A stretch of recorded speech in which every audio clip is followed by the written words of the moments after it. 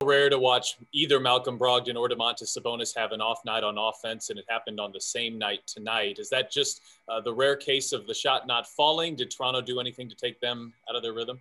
Yeah, I think it's a case of both. Give credit to Toronto. They played good defense.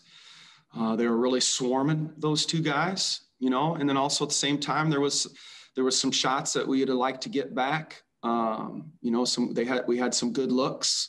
It's a combination of a lot of things. I don't fault Malcolm or Domas at all with the extreme effort that they always show. So it was just one of those things. It didn't bounce in for us when we needed it to.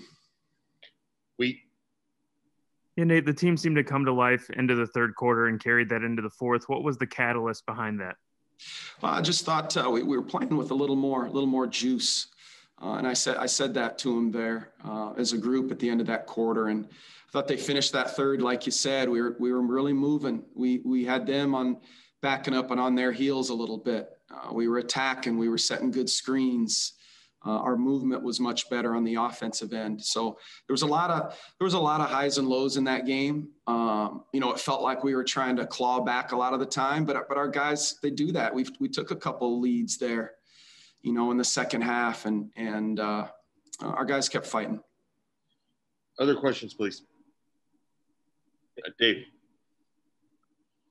Hey, Coach. Obviously, much was made about your relationship with Nick before this game. Did you find yourself thinking about that at all, like when the game was on, or is that something that you were able to kind of easily put in the background and focus on the task at hand?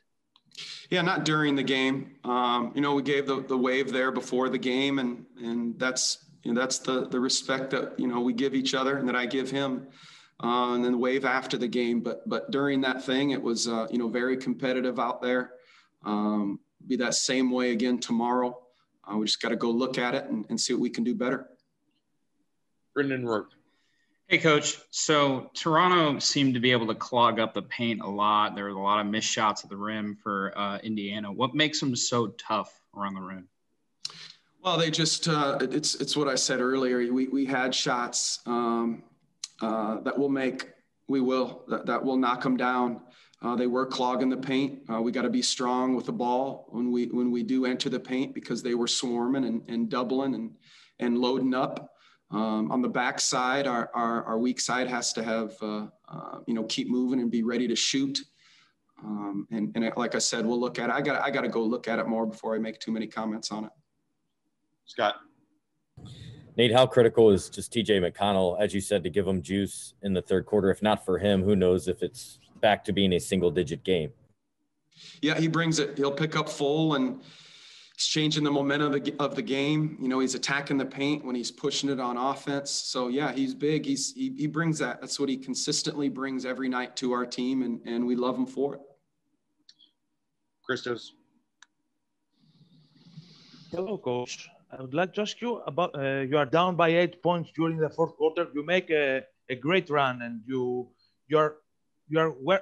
too close to the win. What were the details of that game that cost you the win tonight?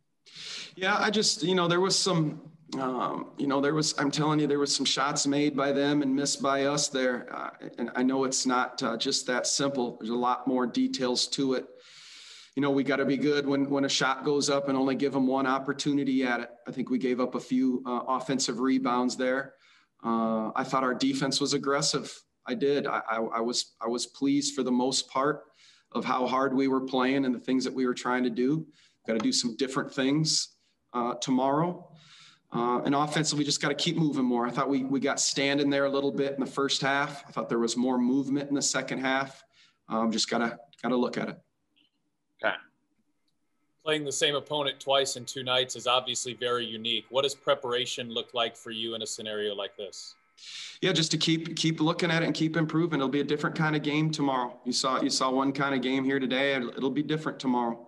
Maybe different guys and different lineups, different things that how we want to attack on the offensive end, and different things we want to do on the defensive end. Both teams will be doing that here the rest of the day and into tomorrow before the game starts. Scott? Raptors did a good job of taking away the airspace, making things difficult. Was this maybe a team that was kind of the most disruptive that you have faced? Yeah, I mean, they did a good job of being disruptive and loading up on the ball and loading up in the paint. So yeah, you got to give them credit there.